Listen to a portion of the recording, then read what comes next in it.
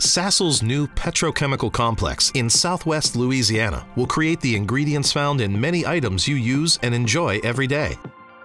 The process starts with natural gas, which is a mixture of naturally occurring hydrocarbon gases. One of these gases is ethane. It's the raw material for Sasol's petrochemical complex. Ethane is separated from the natural gas mixture and transported to Sasol in liquid form through a pipeline. It's then fed into an ethane cracker, a massive facility that uses intense heat, around 1500 degrees Fahrenheit, to crack or break apart ethane molecules. After the heat rips apart the ethane molecules, they reform into ethylene, which is a basic building block of the petrochemical industry. Most of the ethylene will then be fed into new chemical plants within Sasol's complex. Those plants will convert the ethylene into ingredients which are then further processed by Sasol's customers into items that we use every day. These products provide benefits that make our lives easier, safer, and more enjoyable.